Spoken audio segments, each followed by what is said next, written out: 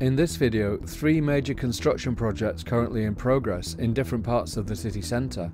2 very large holes in the ground, a prison that could become a luxury residential project, a poem, a movie recommendation, and where does the name Renneker come from? Here's my theory. This is the first of 3 big construction sites we're going to take a look at in this update of Aid 9 Witness. This is Contour 1. There are going to be 2 towers, Contour 1 and Contour 2, and this is how it looks.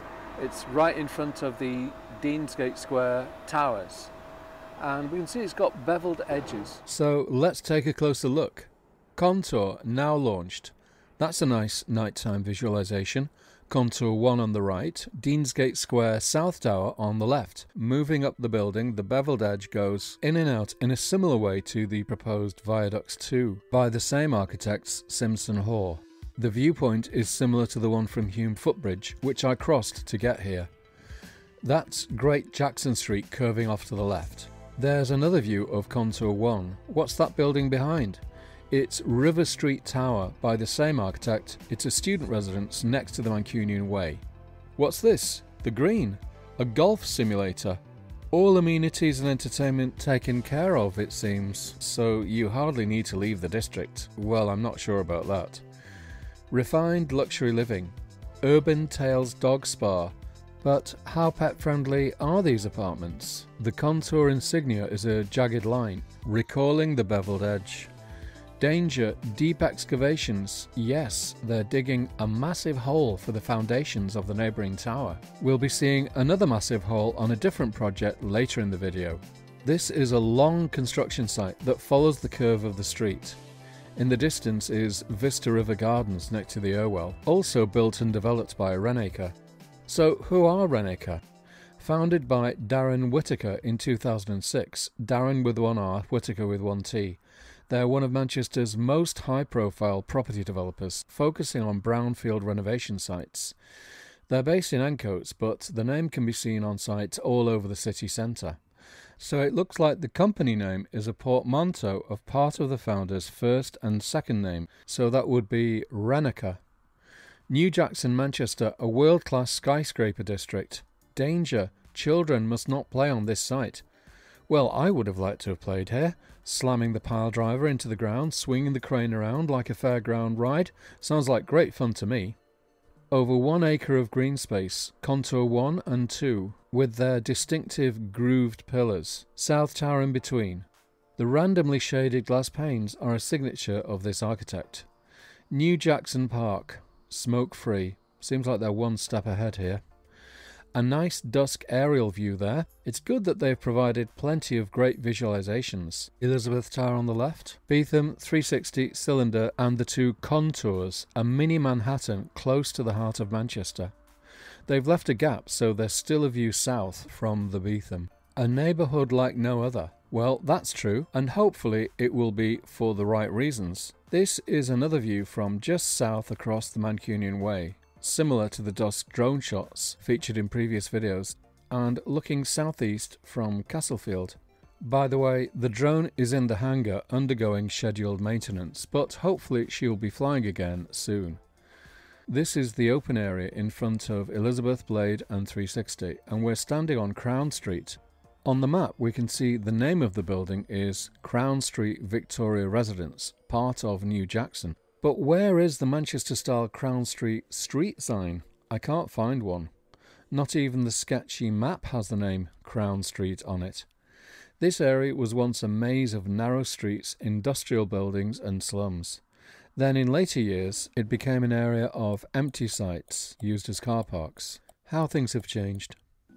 We'll cycle from Crown Street onto Chester Road, the A56, heading towards Deansgate. That's Stay City Apartments, which I've featured previously. On Deansgate there are new cycle lanes and we ride around to Central Street. There's our next project, St Michael's, now seen from Bootle Street. They've been cleaning up the former police station facade with new construction behind, and the facade looks stunning. Amazing this facade was to have been destroyed in the original plans, but they changed their minds after public pressure. we see the contrast between the geometric patterns in gold and the white stone on the facade on South Mill Street, completed in 1937, now a monument to the police. St. Michael is the patron saint of police officers, as well as the chief of the angels and archangels. From the corner of Jackson's Row, let's flash back to last year, 2 years ago, and 9 years ago. On Jackson's Row, 1930s neoclassical meets 2020s geometrical. Interesting to see the name Jackson again. Who was he? Probably an 18th century local landowner. On the boards, a visualization of this very ambitious project with multiple levels, terraces, a flight of steps high above street level, a prime upmarket destination. The Reformed synagogue has gone, so this place will be reserved for the worship of Mammon, link below. You could say that's the nighttime economy of Manchester. Love it, it says. Do you? Live it. But can you afford to? Relentless, Soulboy, Domus, 3 dominant names on Manchester's property scene. There's the massive hole in the ground to accommodate the foundation of the tower, which has yet to rise above ground level. Jerusalem Place, another religious reference.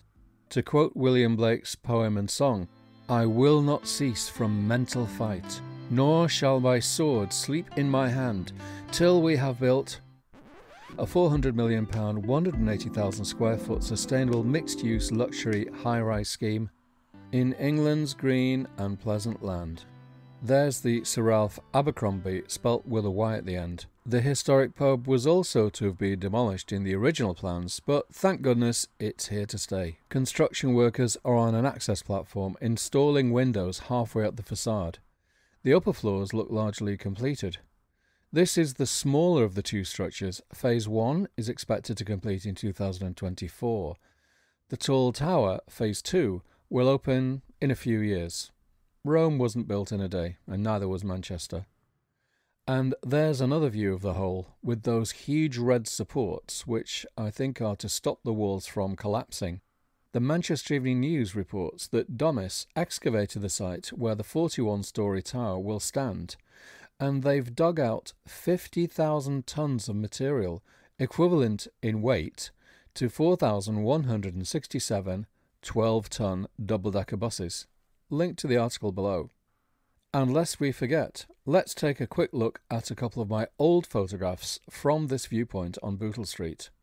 Ah yes, it reminds me of the police thriller Hell is a City, starring Stanley Baker as Inspector Martineau. A violent criminal escapes over the walls of Strangeways to terrorise the city. One of my favourite films set in Manchester.